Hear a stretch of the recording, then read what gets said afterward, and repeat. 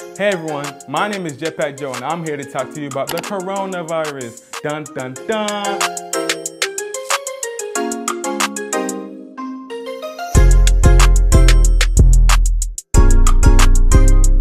Before we get started, I'm sponsored by Embrace Media, which is _MBRACE Media and the_DA.experience. Please follow them if you want any other videos done. They're really helpful because I'm a part of it. Before we get started, no, we're starting.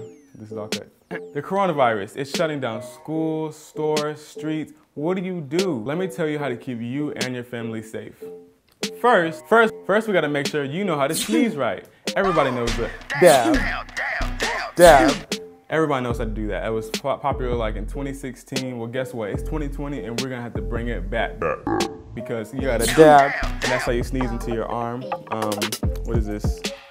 This part of your arm, you want to make sure you sneeze right in there. See how I got the, my nose is going right there? That's what you wanna do. Rule number 2, make sure the glove fits. Don't be O.J. Simpson, you don't wanna be in that case. Make sure, I know you have gloves in your house and these are usually long gloves, but to keep yourself safe, you don't wanna get your germs on everything that you're touching, so make sure you wear gloves. And let's make sure it fits. I don't know about, it's wet.